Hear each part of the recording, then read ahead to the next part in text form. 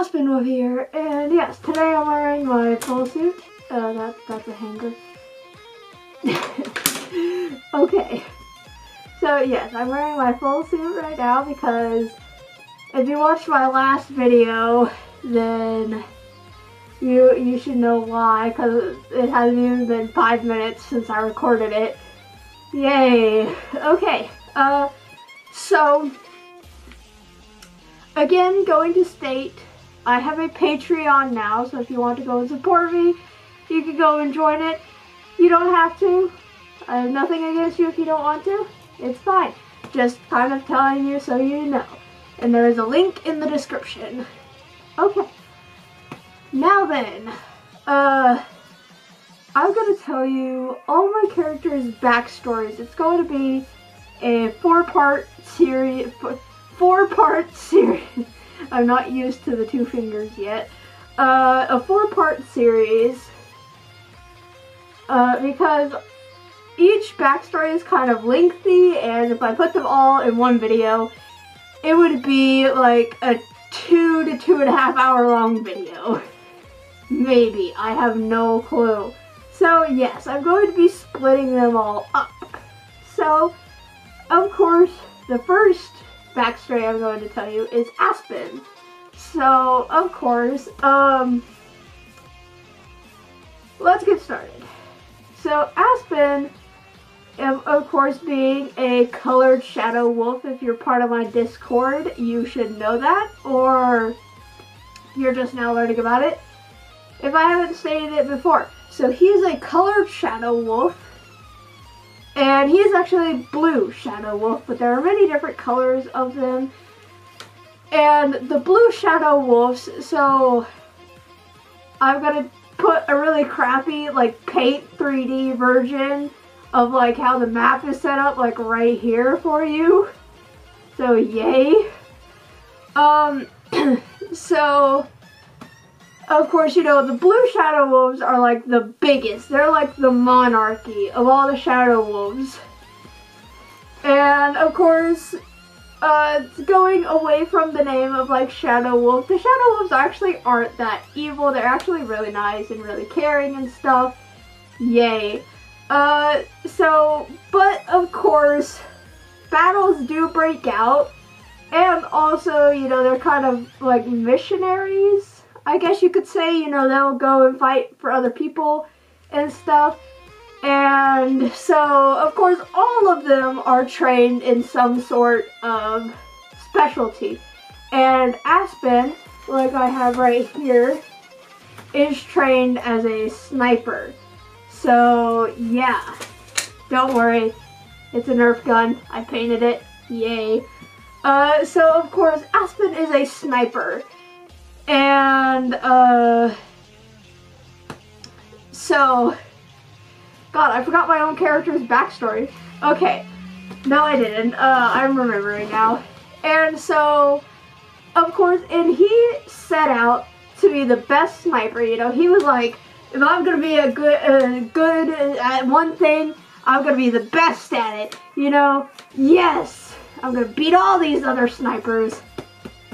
So, of course, that's what he set out to do. And he did do it. You know, he was the best one there is. And, of course, like, he's very friendly. Like, Aspen is my friendly character. His name, I think, literally means, like, friendly and stuff. If you want to go look it up, I think that's what it means. Or if I remember to put a snip of it right here, I'll put the meaning of it. So, of course, he was very friendly. You know, it's not like he was a show-off or anything. He was very friendly. You know, he kept, you know, his specialty in snipering to himself. You know, he didn't gloat about it like, oh, I'm the best sniper in the world, ha ha ha. No, he just kind of kept it to himself, and had many friends, was friends with many different people. He did know how to fight, yes. That, like, all of the shadow wolves are taught in hand-to-hand combat, but they're all taught to use, like, different weapons. Like, some will use swords, some will use guns, like different types of guns, different types of swords, you know, stuff like that. And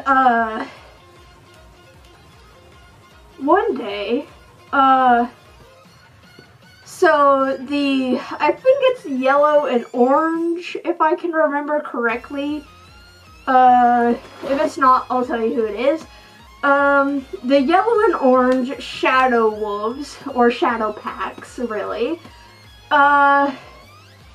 did not like that the blues were like the biggest and the monarchy and stuff. You know, they didn't like it. They were like, we should all be equal. We should be better. You know, we should be stronger than you. Why do you guys get to be the best?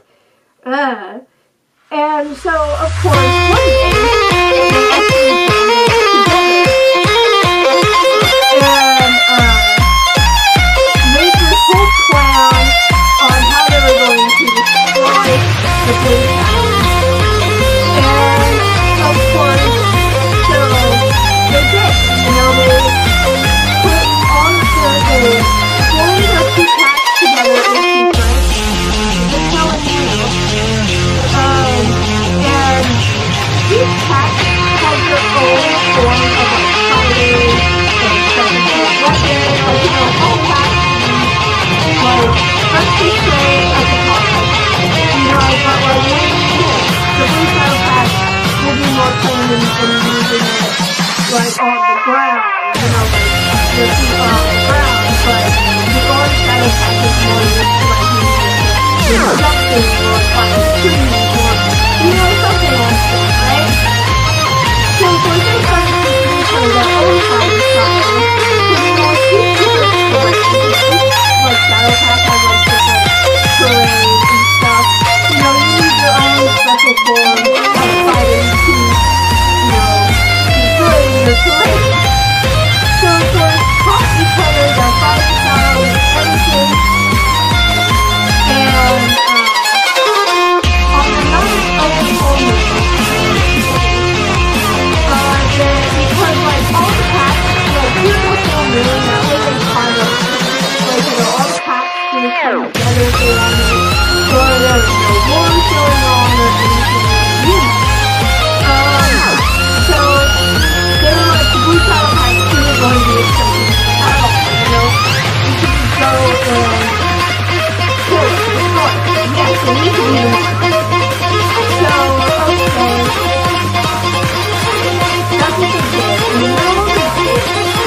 They snuck those the blue shadow pack turrets, or they all their weapons, and just started attacking. And of course, the blue shadow pack wasn't ready. You know, it's supposed to be a time of peace. You know, they're not carrying those things.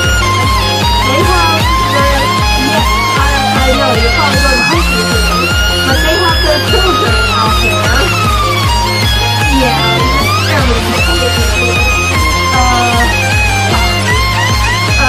So, of course, they start attacking them, start, you know, fighting them and start, like, shooting at them, start running out of swords and stuff. And, of course, the blue shadow wolves that are trained mostly in hand-to-hand combat, you know, that's like their specialty, of course, immediately start going and fighting and stuff. And the ones who are trained with weapons, of course, like, are told, run and get your weapons, go and get them, go, go, go. So, of course, Aspen runs and gets his sniper. And, I was actually thinking of commissioning art for this, but I just haven't gotten around to it. But goes up onto, like, this giant, like, rock type thing. Kind of like Pride Rock. Yay. And, of course, is, like, up there with a whole bunch of other snipers. And is, like, shooting and stuff. You know, shooting at them, and, of course, they're being shot at. Yay. Not yay, but you know what I mean. So, of course, just imagine, like, a whole bunch of, like, black and yellow, black and orange, and black and blue anthropomorphic wolves fighting each other to the soundtrack of the Avatar, you know, the blue people, when they're in the final fight. Yay. Great, right? So, of course, Aspen is like, his is running out of bullets. You know, they have a limited supply of bullets, and is running out of bullets. And of course, just takes a moment to like look around and looks at all the turmoil, and it's just horrible. You know, it's like it goes in slow motion, and he just sees people, like his friends, falling like left and right, and his family and others' family. You know, it's just horrible. And of course, just sees them dying everywhere, and of course looks at the other snipers he's with and sees them getting shot, you know, some of them dying and just some, you know, getting shot but keep like going, right?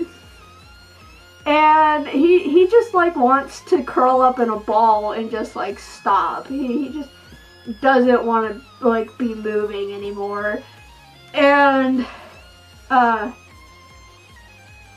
he then looks down and sees his best friend, you know, the person he is closest to in this pack. Like, and he's trained in like hand-to-hand combat, right? And so, of course, sees him. I didn't really give him a name, sorry. But, you know, sees his best friend down there, like, fighting with people. And then sees, like, one of the, like, orange shadow wolves, jump up, you know, with, like, their claws out, you know, going to kill him, right? And, of course, puts up his sniper and goes to shoot. When, of course, like I said before, he was running out of bullets. Excuse me. And that's when he ran out of bullets. So, you know, that just little, or whatever you want to describe it as, noise that, you know, guns make when they're out of bullets just kind of happens, and then he sees his friend get killed. Like, sad backstory, man. And, of course, it just, like, gets so enraged. And, of course, jumps down, like, off this freaking rock.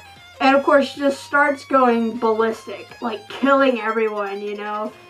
And, of course, he gets in a fight with someone, and that's actually where he got his scratches, if I can remember. Yeah, these scratches right here, they actually need to be smoothed down that way. But, like, those scratches, that's where he got those scratches, was in this giant fight. He was fighting with someone else, and he actually knocked them down, and as they were going down, you know, they went like, shh. And, of course, finally, everybody, like, has to retreat. Because, like, the orange and yellow shadow packs are just dwindled down to like, less than 100 combined. And the blue shadow pack is only Aspen left. That's why it says in my Discord server, Aspen is the only blue shadow wolf, because everybody else died. This is great, isn't it? Like, 10 out of 10 backstory. And, I'm sorry if my voice sounds weird in this, because my voice has been out of commission for a few days. And this is actually the first day it's actually sounded decent enough to video. So, yay. So of course he then starts just, like, walking around. He actually, like, throws down his sniper. Well, he threw it down when he was on the tower. So, you know, he doesn't have it anymore, like, in present day. I just got this for the heck of it. So, I was like, yay. So, of course, doesn't have the sniper in present day. Of course, just walks around seeing all the turmoil, all the chaos, and just seeing all the dead, like, bodies, I guess you could say, like, everywhere. And just kind of, he breaks down. You know, he breaks down and just feels, like, horrible. And he wants to curl into a little ball and just sit there and not move and just, you know, die as well, you know. He's like, this is like the worst day of my life, you know. So, of course, and then Azrael comes along and finds him, and of course, kind of talks to him about how he's somewhat in the same situation, not exactly, but, you know, partially the same situation, and how he just wanted to give up too, but he's decided not to, and of course invites Aspen to come with him to, like, I call it the peaceful land, and it's where, like, anybody can go and, like, be in peace, you know, like, there's no fighting, there's no, like, chaos and stuff, and invites Aspen to go with him, and of course Aspen's like, yeah, let's go. And of course, eventually, they like, get together, and that is, you actually see them in the land of peace, or the peaceful place, in the artwork that is at the end of my videos, so, yay! Well, there's Aspen's 10 out of 10 backstory. It's great, isn't it? Like, right? Oh, lovely, lovely, lovely. Well, bye!